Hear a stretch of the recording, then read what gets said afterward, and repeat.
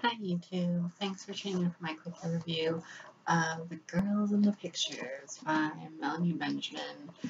This is actually a fictionalized account of a real friendship between Mary Pickford and her best friend Frances Marion. Mary Pickford was actually America's first sweetheart, a really savvy businesswoman. She was actually the highest paid woman in the world for a while. I think in the 19 teens at some point. Frances Marion is a little lesser known, if I'm saying her last name right, actually. But she is actually a screenwriter, a female director, which did happen more in the 20s before something changed after the Depression. I've read a lot of classic film biographies, and they do mention her in that. And she was actually a war correspondent during World War One, which was very shocking for a woman to go into that field, which was really cool. And they just had an epic friendship.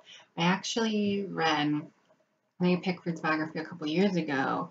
I just happened to pick it up at the library, and I just remember thinking, how have I never heard of this celebrity, this person, this outstanding woman? Who actually started the company United Artists with W. D. Griffith, Charlie Chaplin, and her husband Douglas Fairbanks to try to give artists their own, like, more control of their own productions and take care of their interests better than the studios would.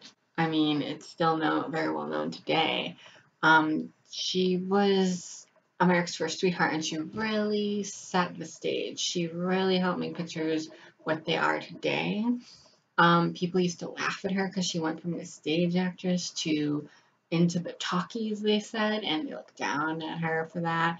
But quickly, Hollywood really took over, and oh wow, I went from making fun of people in movies to wow, you're in the pictures, you're a star, you really made it big time. Um, but that okay, so that's the history of their friendship and who they were as people. But the book I actually read, it's pretty good. I can see why it was a bestseller. I actually came upon it at the airport one day and I said, okay, I immediately went into Goodreads, was like, TBR, gotta read this later. Gotta check this out from the library because I got no money right now. But it was really good. One thing I would say is if you are a Mary Pickford fan or you know a bit about her, reading this like fictionalized version, you can kind of tell the parts that don't really mash up with her personality or feel a little forced, or if you're a huge classic film buff, you can know the parts that she obviously made up because there's no other accounts of the certain periods in their life which had a bit of an issue with certain things. I felt like it was a little too formulaic at times, a little too forced. For example, there's this one part in the book right after Mary marries Douglas where her friend Fran is starting to notice her change a bit. And the author's obviously trying to get across that Mary was changing to please Douglas because she feels like she has to fit into the wife role. But literally, or I think something along the lines of Fran kind of points this out, and Mary tries to play it off and say, oh, you know, men, we have to cater to them, our husbands. And it felt a little forced, that scene. It felt a little like she's changing because she got married automatically. And I felt that was very much for the book to get the message across, which I understand because as a writer, you have to get the message across. But it felt a little like these are actual people, and that didn't seem like from the biography of Mary Pickford. That didn't seem like something she would say bluntly like that and change automatically. But I do understand.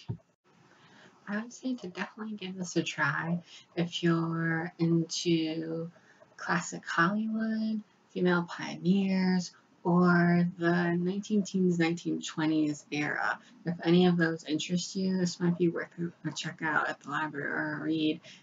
I thought it was well worth it. It took me a little bit to get in it, I'll admit, but I had a lot going on at the time. It's summer's beginning.